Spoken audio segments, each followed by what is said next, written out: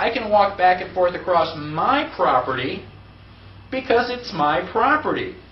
I can do anything I want if I own it. So anytime you get into a dispute as to who's got the right to do this, that, or the other thing, the real question that should be asked is, who owns the property? If you can identify the owner of the property, the question answers itself. The owner of the property can do whatever they want. Now, we frequently hear the phrase, constitutional rights. I hate that phrase. Stop using that phrase. Do not say constitutional rights. The reason that I hate that phrase is because constitutional rights sounds like the Constitution grants us rights. If you are granted something, is it a right or a privilege? It's a privilege. It is impossible to grant someone a right. It's a contradiction in terms. It's like a round square. It's the opposite.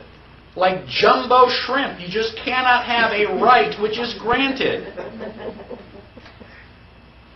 Now, there is a second concept that, let me continue on this property. You have a right to life. Where does that right to life come from? Well, property. Who owns your body? I hope it's you. What are you if someone else owns your body? You're a slave. So, basically, if you are not a slave, then you own your own body. Can you do whatever you want with your body? Yes. Now, is smoking good for you? No, that's pretty much, okay. But if you want to put a cigarette in your mouth and smoke it, it's your body. Do what you want. It's not up to me to tell you what to do with your property. I mean, I don't recommend it. But you're the property owner. Now, John Adams said, the moment the idea is admitted into society that property is not as sacred as the law of God, and that there is not a force of law and public justice to protect it, anarchy and tyranny commence. The law of property is the most important law. Period. Even a 2-year-old understands property. Mine. Mine. That's mine. They don't understand it well, but they do understand that owning property is important. And as we get older, somehow we lose sight of that fact. We need to be just a little bit more like a 2-year-old to go, that's mine. And we have to be willing to defend that property. Somebody jumps into your car and starts driving away, what do? Say, oh, gosh, I better call the insurance company. Or do you chase after them and try to get your car back? It's your property. Now, most of you do not own half the things that you think that you own. There is a concept known as allodial title. Allodial title means that you own it. I mean, the way that we think of when we say that you own something. Allodial title is generally referred to when we talk about land. If you own the land in allodial title, then you genuinely own the land. How many people went to a real estate agent when they bought their house? Okay, when you go to a real estate agent, are you buying property or real estate? There is a difference. When you buy real estate, you purchase everything from the ground up. You own the house, you own the trees, but you do not own the earth that it sits on. Can you go out in your backyard and drill for oil? No.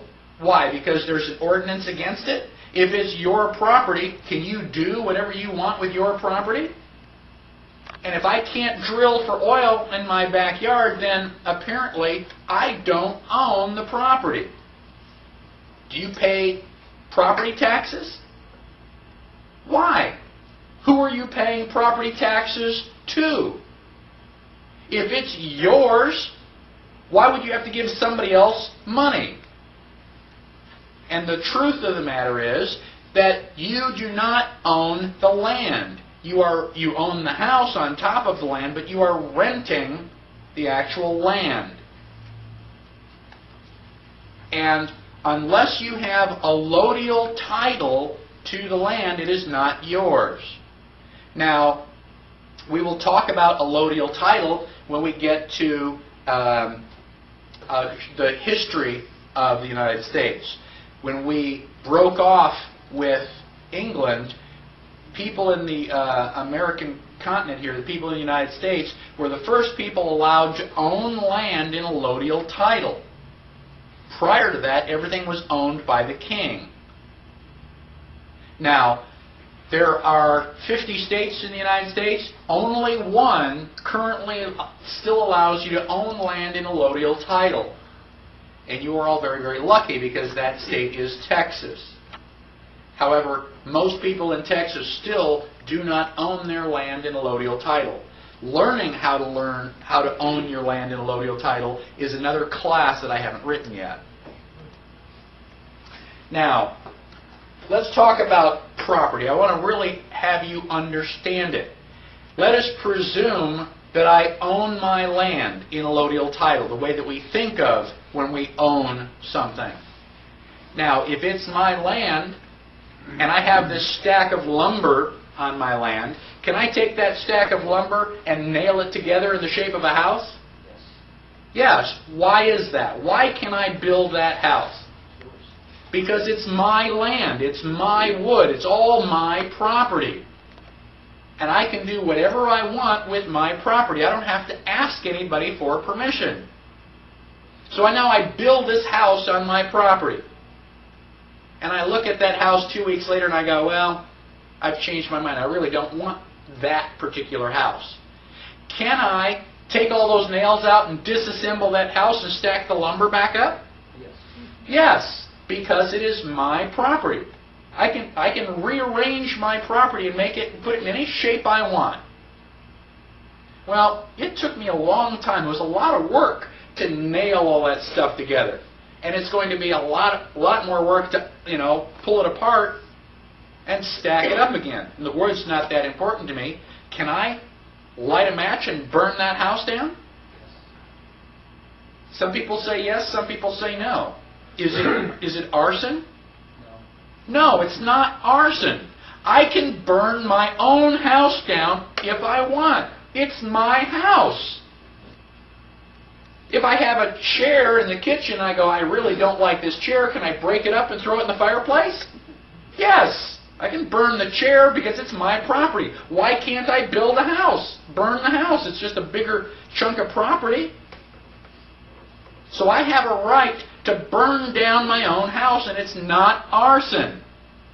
Unless I have insurance out on it.